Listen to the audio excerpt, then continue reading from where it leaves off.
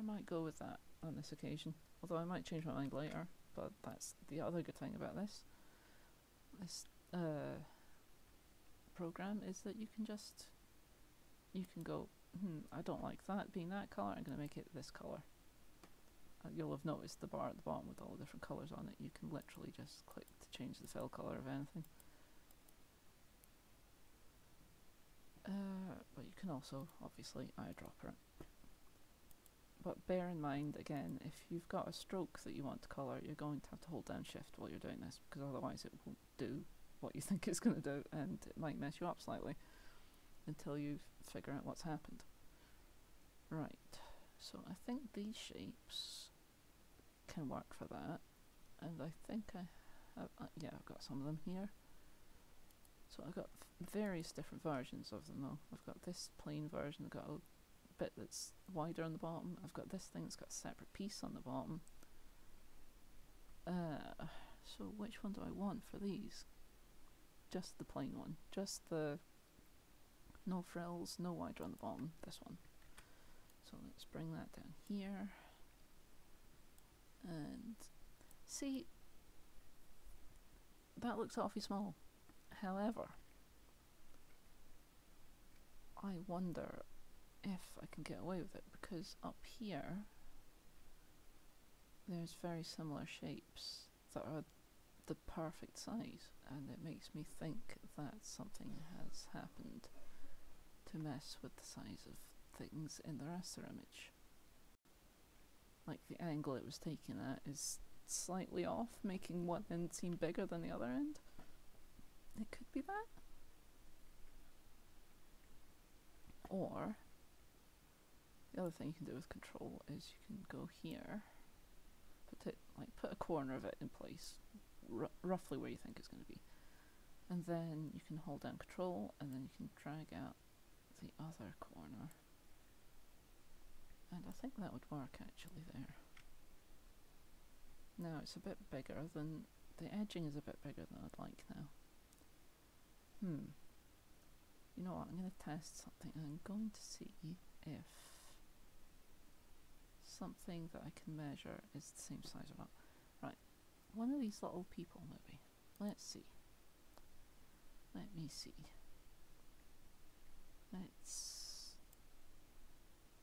I can't see your feet very well, but that's roughly the size of you.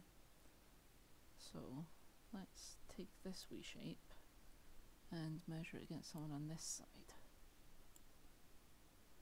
See, that's more or less the same size. So these shapes must be bigger, I guess. I don't know why, but they are. Huh. So I could just do what I've done here and resize this, but it does make the edge the wrong size, like I said.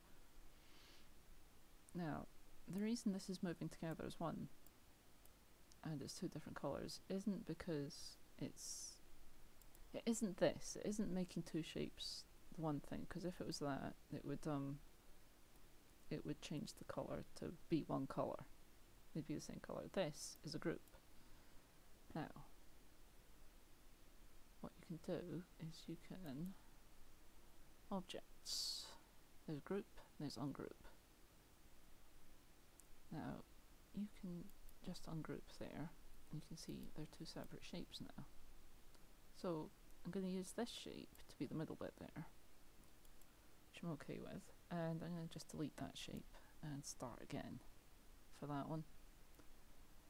So I think I will just duplicate these across, and this looks like a slightly different colour, but it also looks like it might be a slightly different size, but I'm just going to go with the same size because I feel that that works better for my purposes. I'm going to change that to where's the nearest bit of pink?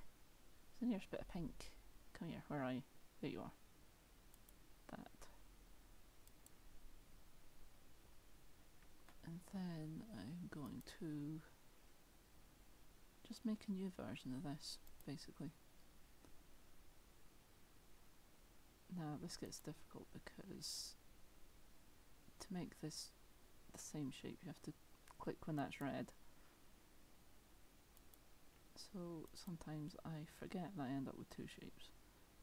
Now, this is the bit I get annoyed with myself at, because I often end up with this situation where I can see that that's slightly off. But that's fine. That's fine. This can be repaired. Right, let's put that in there. And oh, this, by the way, you can drag guides out of the little rulers at the side. Right, let's select that one with this tool. This is the Edit Paths by Nodes tool. Some names there.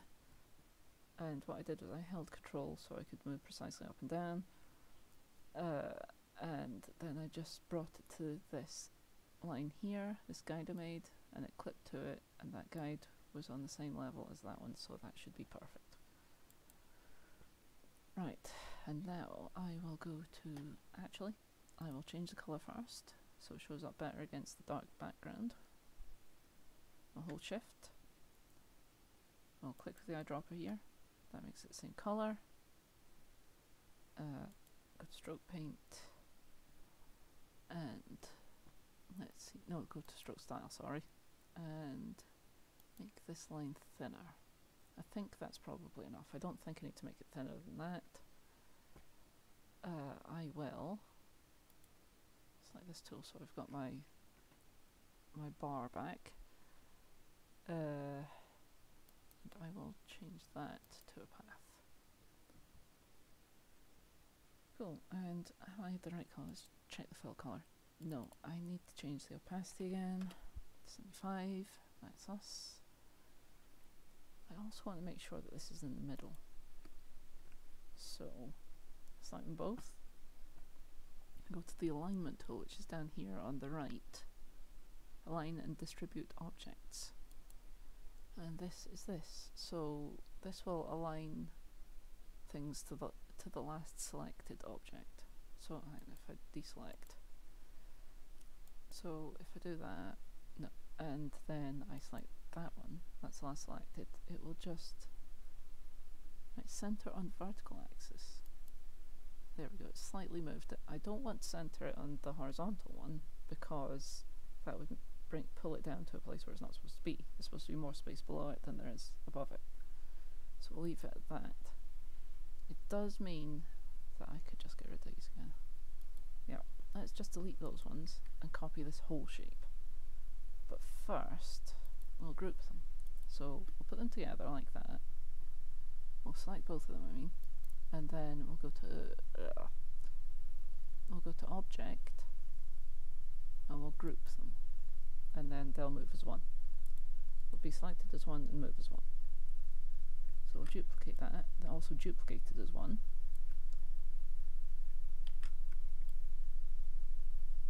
You can also use Control G to group things, or Control Shift G to ungroup things.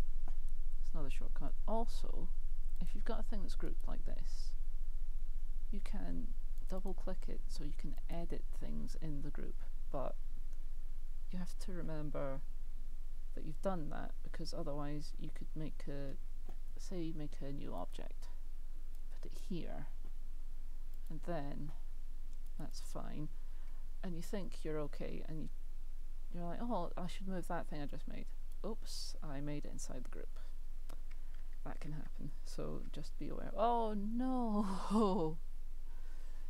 Inkscape encountered an internal error and will close now. No! Don't close. Please don't close. Please don't close. I bet it'll close when I do this. Hang on. Hang on. I can fix this. Wait, I can fix this. Just give me a moment. Right. Okay. Hang on, we'll be back in a moment. Just need to fix this silly thing. Right, which version was it? That one. Sometimes that happens as well. You'll be in the middle of something and suddenly your creaking old computer will go, oh, you know what? No, not doing it. Not into it today. Oh, okay, cool. But I'll show you. The other good thing about Inkscape is that it does have a bit of an autosave function, so you're not completely screwed. Right, okay, so let's try that again. We'll double click that and we'll select that object in it and we'll turn it to this pink here. And then we'll double click outside of it and we should be free of the object. Yes, we're fine. Cool. Anyway. You know what? Maybe I should have saved it. No, it's got an autosave and I've got a backup anyway. The autosave, when it crashes, actually makes a new file, so the name at the top of this has the date on it now. I'm always a bit worried that it's going to forget how to do that and just die on me when it happens, because poor old computer, but it's so far worked absolutely brilliantly and I've had no problems. And it's not even done the weird thing where everything disappears today, so that's even better. Like I said, things haven't actually disappeared, it's just like a zoom glitch. It makes things look like they've disappeared when they haven't. So you're fine, but the first time it happens can be a bit of a concern. Now I've just pulled that guide down, so I can make sure this is completely straight from the start. Right, and go red, there we go, the node's gone red, so that means I can just continue the same line. That's handle to guide means it's on the right bit, so this should be perfect. Yes, it is absolutely perfect. Okay. Now, let's just take that down one, and we will